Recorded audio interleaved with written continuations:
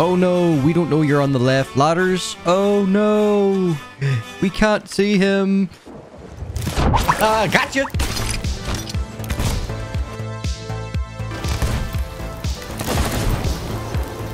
Hey, Mom, look, I'm flying. Woohoo, I'm Batman. Not today. Wingardium Leviosa.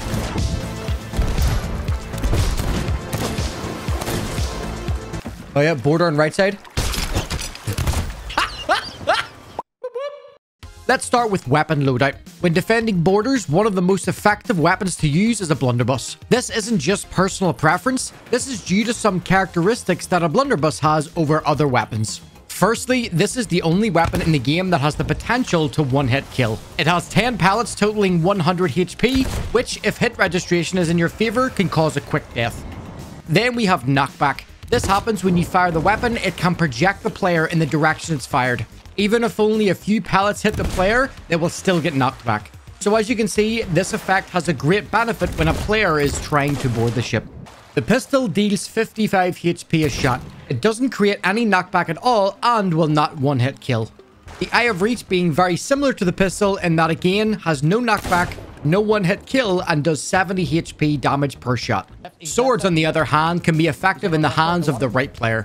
Not to say it's bad for everyone, but sword lunge timings are basically a skill for some players, and with enough practice, you can become quite lethal. A basic sword attack deals 25 HP, totaling 75 for a successful 3-hit combo. Though, this still isn't enough to stop a boarder. Of course, with 2 or 3 people swinging at the top of the ladders, this will kill anyone. Sword lunging, on the other hand, also creates a knockback effect, while also dealing 60 HP damage. We all have our personal preference when playing Sea of Thieves to allow us to enjoy combat. But when it comes to the fundamentals of playing the game to a higher skill, we must use the best options that the game offers. As a helm myself, a blunderbuss in regards to ship defense and ladder guarding will allow me to stop boarders getting on the ship, thus creating continued opportunity for cannoneers to shoot without interruptions.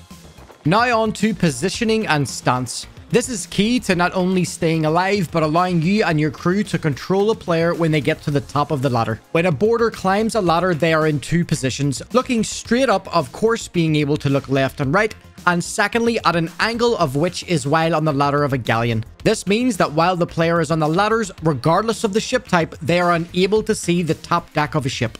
This is very important for the defending crew as they can position themselves out of sight from the boarder once they make their climb. Blindlessly standing over the ladders is one of the worst things you can do. Not only do you have a player on your ladders, but you could also have an extremely skilled player in your hands. This is being able to shoot and kill ladder guarders while you're trying to board.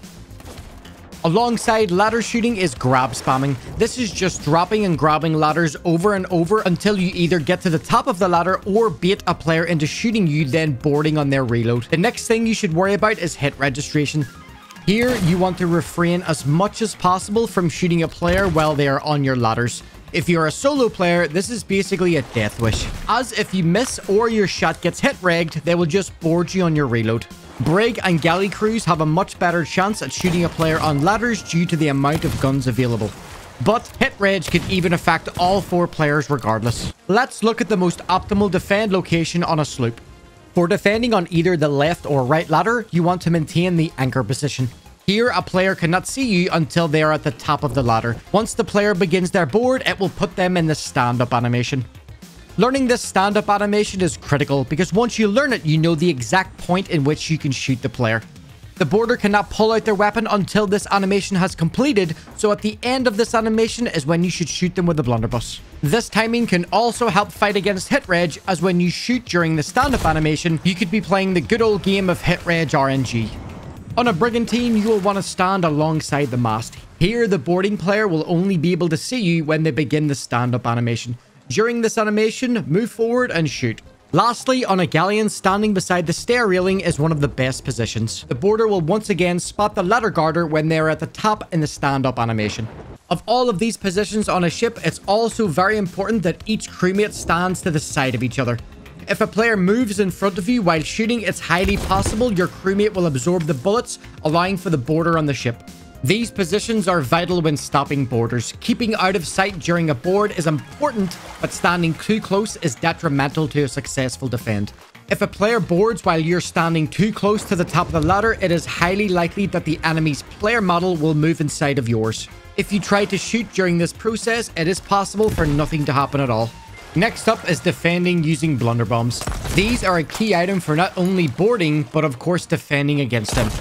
This item has quite a large knockback, and if used incorrectly can hurt your crewmates and can even cause knockback on yourself. Throwing these directly at the player will not only cause knockback, but they can deal 50 HP with a direct hit. Throwing in the area of the player can cause knockback, but deal reduced HP. But here it is the knockback effect that is most important for the defending crew. The last thing to learn when becoming a good ladder guarder is learning audio cues. Hearing someone grab ladders is of course really important if you've never seen the player in the first place. There are two types of boarding audio in Sea of Thieves. First up is a normal board. This sound is essentially something being lifted out of the water. Fingers crossed you have your game at a normal volume, as most of the time you'll hear this sound effect. The second piece of audio is of course the silent board. Back in November 2021, as part of patch 2.3.2, Sea of Thieves introduced the fix for silent boarding. Sadly, when the game's patch was released, nothing was actually fixed, so the essence of silent boarding still exists. This sound effect can only be described as you quietly lifting your hand out of water. Over time, you will become more accustomed to these sound effects, and of course, it will enhance your sensory perception while playing the game. That's all for today's video. Now get out there and start skeeting players off those ladders. My name is UK. Thanks for watching.